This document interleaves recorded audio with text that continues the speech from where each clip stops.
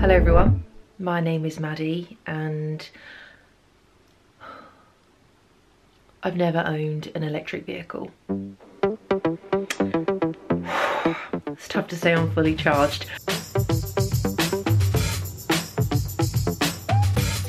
It's finally time to get rid of what we call the gas guzzler.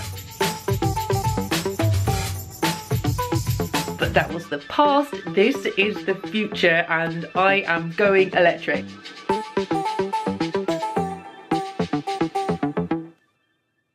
This video is very much about going through the process of choosing an electric vehicle, finding out what's right for me, but also aiming to settle some of those apprehensions you might have if, like me, you're at the start of your journey into getting an EV. And today I've come to the Electric Vehicle Experience Centre in Milton Keynes, where a whole host of experts have kindly agreed to help answer some of my initial questions. But I have been doing some of my own research at home, and this is how that went. We're starting here, and Robert suggested going to the green car guide, so that's where I am now.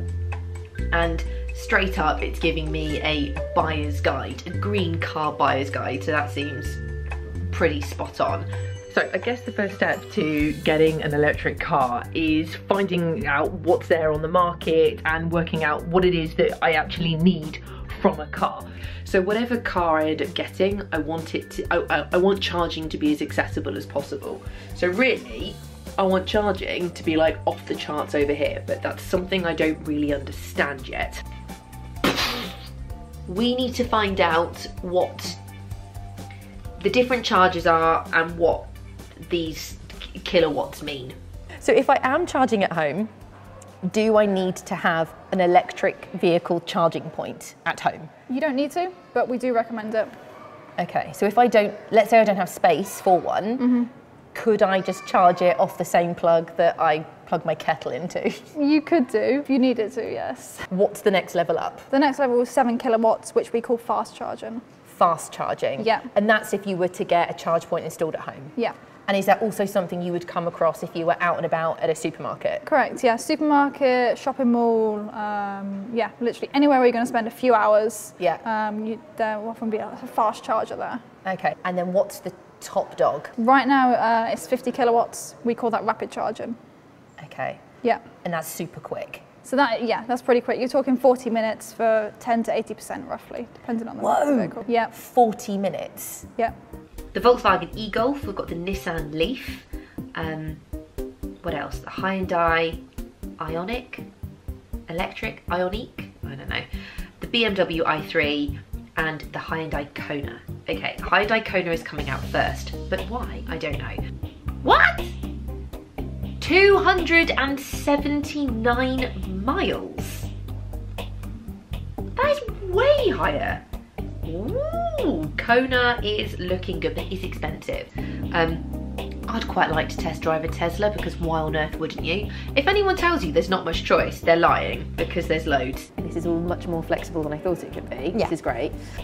Also, this is looking much more achievable because I don't suddenly need to have £25,000 lying around to be able to get a car in the first place. Exactly. So there are lease options. This is great. So we do recommend, go to try the cars. You know, sit in it, drive it, experience the vehicle. It's really difficult to know what you want just by looking at it online. So we're going to go and test drive some. I'm going to hop in, press some buttons and see how I get on. I'm going to be honest, I don't quite know how to turn the thing on. Power, that's a good start. Oh, whoa! Whoa! I didn't need to brake. Why didn't I need to brake? Wow! That is so clever. That's strange. It's like the car is reading your mind. But I took my foot off the accelerator and automatically the car started to slow itself down. And that is something called regenerative braking, or regen. If you drive an EV, this might make sense, but I do mean it when I say it feels more like a partnership, and it feels like the car is helping me out. It wants me to drive it well, and it wants me to drive it efficiently and safely, and it's doing its best to help me do that. I think there might be an assumption that if you have an electric car, it's not going to have much juice, it's not going to be very powerful, but that absolutely is not the case. Like, this is really fun. Like, it's got quite a bit of, like, you know, get up and go about it, so that's fun. Like, this is genuinely getting me excited about, you know, having a car like this. If you are like me on the journey to becoming an EV driver, that you don't have to handle this alone. No, not at all. And I think all the information can seem really daunting, but actually there are so many people and services like yourselves and like the place we are now who really want you to have a positive experience with this and will make your life easy but also super personal, and actually this doesn't have to be a scary thing. I'll say that at the beginning of this journey I knew that I wanted to be part of the EV club, but I had some apprehensions and those are slowly dissolving, so I'm in a really good place. And I've even got an idea about the car I'm going to pick. Today is the day that the new car turns up. I'm very curious to know whether any of you have guessed which one I picked. Here it is, okay, it's coming in now. Da, da, da, da, da, da. The car has arrived! Wow! Oh, I'm so excited! So I have gone with the Kia e-niro because it is a lovely car and the extensive range is absolutely a comfort blanket to me because I'm completely new to this. But I did want to say that I've got the Kia e-niro on a short-term lease, which will give me plenty of time to get to grips with driving an EV, but also by the end I should be able to work out whether this is the right car for me long term. So this is a very recognisable plug, so this is definitely something that I can use to charge the car at home. Yes. Not every single electric car will have the same connector. It's a bit of a minefield. This one at the top is what you'll use most of the time, which is your 7 kilowatt charging, which is what you're doing at home. So that is 7 kilowatt charger? Yeah, you can also connect the 3-pin plug, which does it at about 3 kilowatts, or the sort of smaller, slower charging unit. And then if you were to go to a rapid charger, you take off both of these, and it's a bit like a puzzle. Right. You just, when you get to the charging unit, you just see the one that looks like that, and that'll be the one for your car. Plugged into the wall, I'm now giving the Type 2 connector to Robyn, who's handily outside for me. Will it reach? Will it reach? Is it gonna go? Yeah! Awesome! Look what we have charging out of our kitchen window. I heard a load of kerfuffle, but I didn't want to interrupt. Robert! Yes! It's a beauty! We have the Robert De Niro. This Robert, not Robert Llewellyn, although he's also a beauty. I have just about mastered slow charging at home with the new electric vehicle, but I need something a little bit quicker. So I'm searching for a fast charger nearby, what I'm being told we call destination chargers. But I don't know how to find them. Zap Map's a map of public charging points all around the UK. So there's over 10,000 public charge points available for people to charge at, and over 15,000 devices. Does that surprise people? Because 10,000 is a lot. Yeah, it's an awful lot of charging points, and in fact there are more charging locations than there are petrol stations, and that definitely surprises people. Wow, I would not have thought that at all, actually.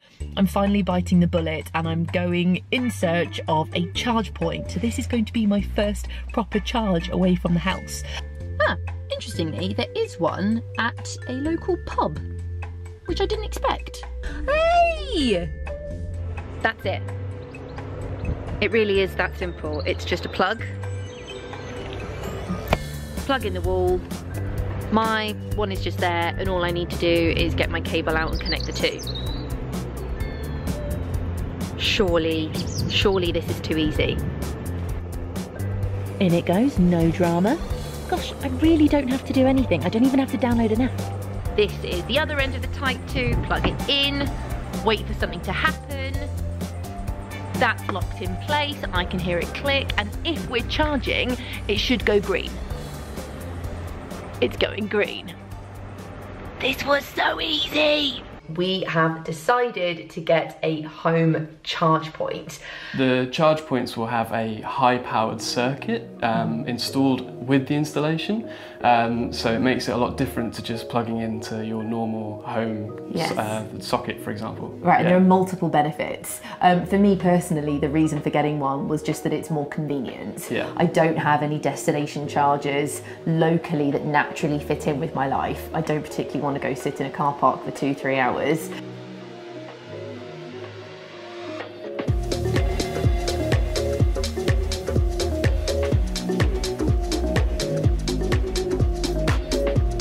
At the moment, Paul, the electrician, is installing the Zappy. It's all going really well, and I have to say the experience has been really easy. All I had to do was go through a comparison tool on the Rightcharge website, which told me the one that was good for me, and then I got in touch with the installers and I had to take a couple of photos, and that's kind of it. I will say it is still expensive, but when you think about the benefits, and if you're going to be staying at your property for quite a long time, over the course of a few years, you will eventually end up, hopefully, getting that money back or making that money back. I reckon installation took about 2-3 hours, so that was completely fuss-free, and I actually really like the way it looks. I'm quite proud to actually have a charge point at the front of my house. It's not an eyesore at all. No.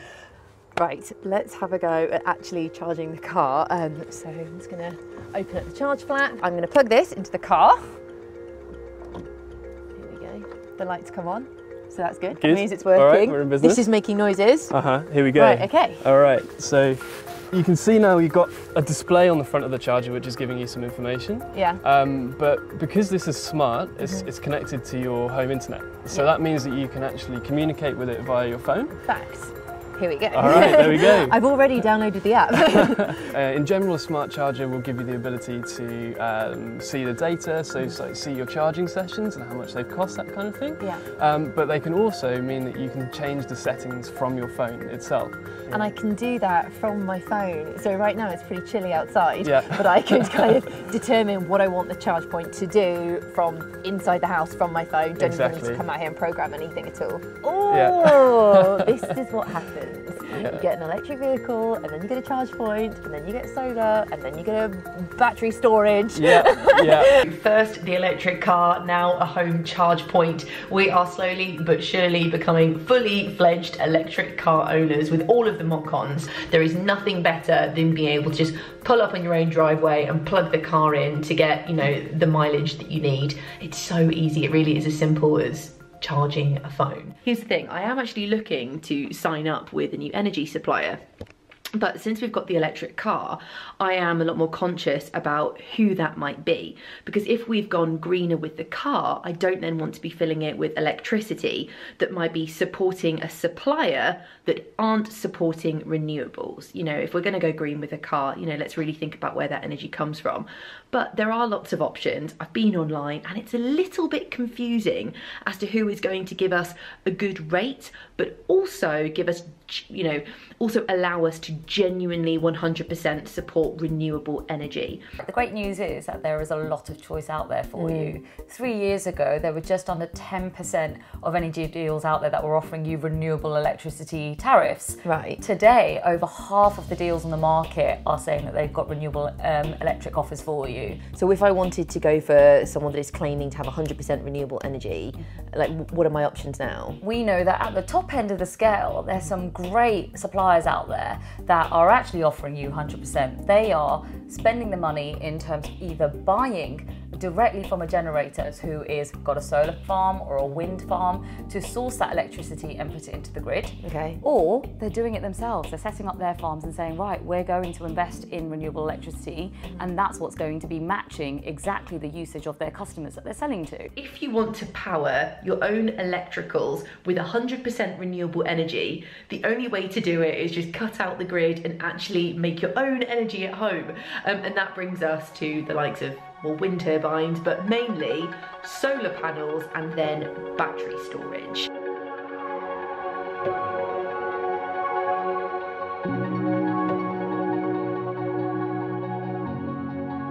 solar panels allow you to produce your own electricity. So normally you receive your electricity from the national grid. Yeah. And with solar panels, you have a second supply of electricity coming from your roof.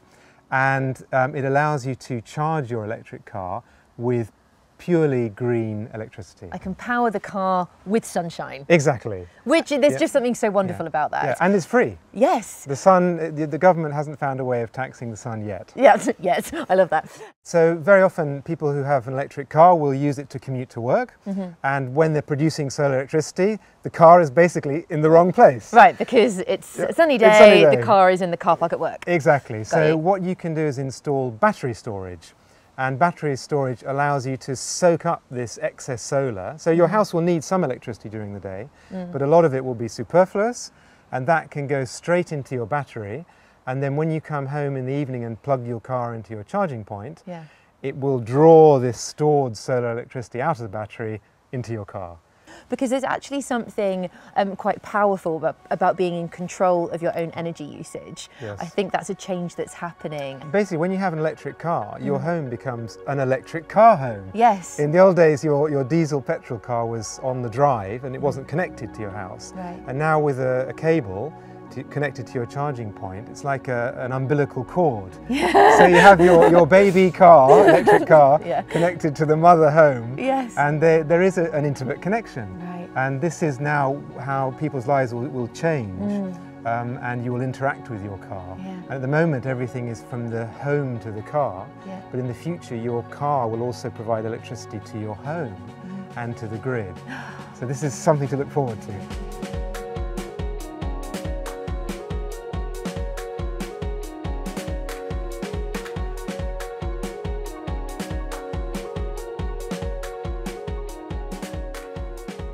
This is the first time that we've gone under 100 miles. Now that is still plenty. We could still get to Otley. Is there anything that's making you feel a little bit squeaky? Well, yeah, because I'd seen 3 digits on the range miles, and now it's on 2 digits. So I'm a little bit like, oh, okay, yeah, we're running out. Okay, so we are turning into the services now, and I can see a little picture for an electric charger on our map, which is brilliant. But now, of course, we just need to find where you charge your cars. Okay, here we go. First time with the rapid charger. 20 minutes later, we've had a bite to eat, grabbed a coffee, and now we're going back to the charge point. 89 miles.